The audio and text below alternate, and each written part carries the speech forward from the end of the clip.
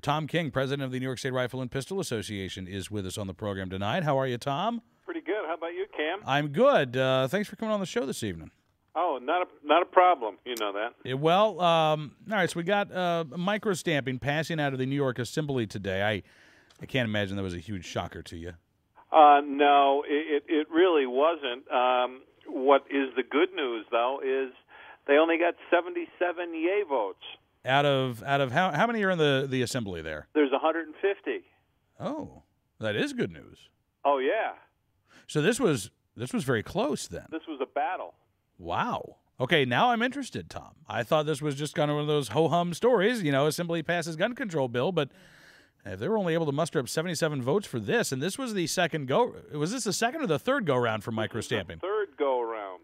Uh-huh, so they're losing votes every time. Every time they're losing votes, and I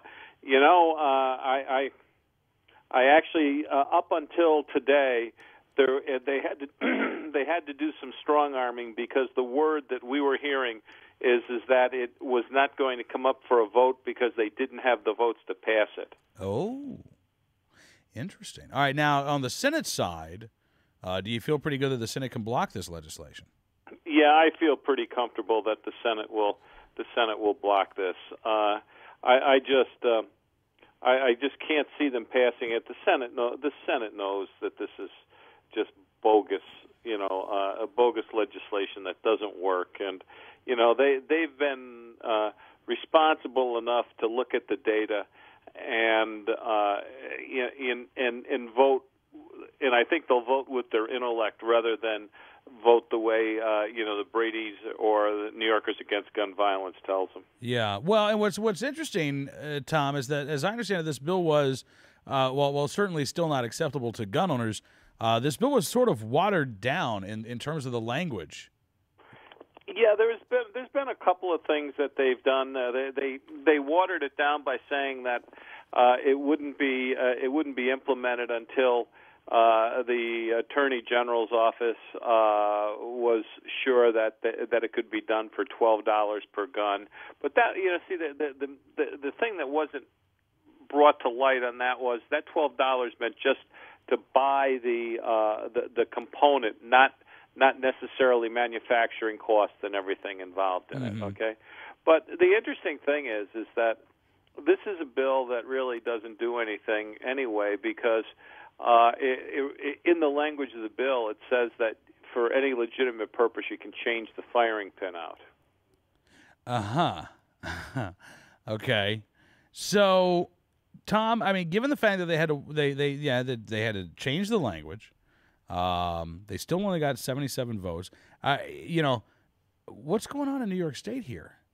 Well, I'll tell you what's going on in New York State. Yeah. I think you may remember that I said that I saw a light at the end of the tunnel. Yeah. And right now I will tell you that the light started flickering at the end of the tunnel 2 years ago when we had our first legislative and outdoor sportsmen's legislative day.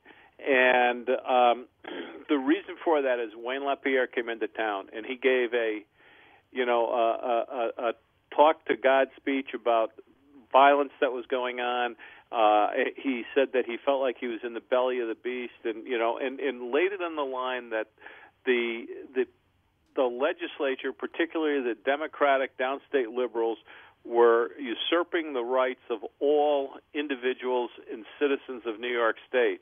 And I do think that was the beginning. When you can put 3,000 to 3,500 people in the legislative office building in the middle of the week, and New Yorkers Against Gun Violence come and they put 90 people there. Yeah, yeah. Well, again, we keep telling these folks. I know that our opponents keep saying that the gun lobby, is made up of, like 4 or 5 people. We keep telling them, no, they're actually gun owners who make up the quote-unquote gun lobby. Nice to hear that some legislators are actually finally figuring this out. Now, I got to ask you as well, you guys tweeted something earlier today. NYC pistol license holders who receive a letter like this, please call Tom King. What letter are you talking about, Tom? Okay, there was a letter that New York State or the New York City Police sent out that essentially told the people of New York that any magazine that held more than 10 rounds was illegal and it was a felony, and that they weren't going to get their pistol permits renewed if they possessed any of these magazines. And they totally misrepresented the New York State magazine law, because there are magazines that were grandfathered, if they were manufactured and possessed prior to 1996. Oh, and there's nothing like that in the letter. I'm looking at it. It just says New York penal law makes it illegal to possess a large capacity ammunition feeding device, which is defined to include, among other items, a magazine that has the capacity to hold more than 10 rounds of ammunition. This provision of state law took effect November 1st, 2000. Violation of this section is a Class D felony.